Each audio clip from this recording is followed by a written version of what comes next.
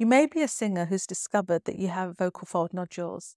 You may have gone to an ENT doctor who's diagnosed that for you. And in this video, I'm going to tell you how a singer's voice can recover from vocal nodules.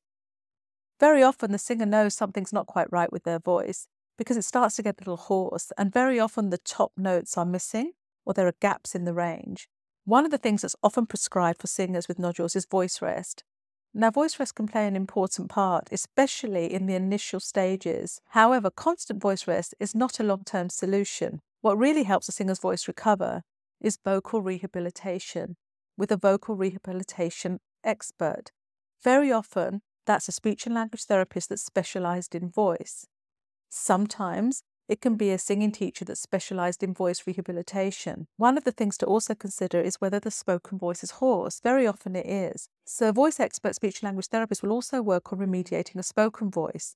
The first goal is really to reduce the vocal fold swellings. Vocal nodules are bilateral, which means there's one on each vocal cord.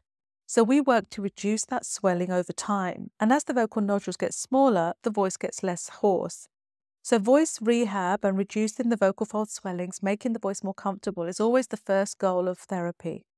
And the second goal should really be about establishing more ability and stamina and developing the voice back to strength and increasing vocal range. So the third stage will always be to develop safer voice projection, both in spoken voice, but of course for singers in singing voice. So some singing styles demand louder voicing or belting or higher chest voice singing, and also higher notes. And all of those are really dependent on not having vocal fold nodules.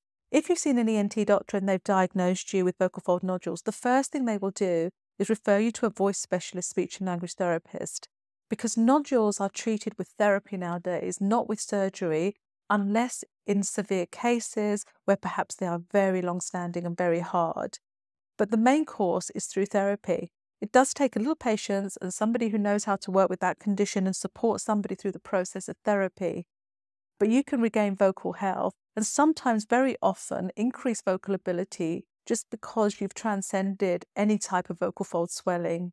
I hope this video has given you some helpful information.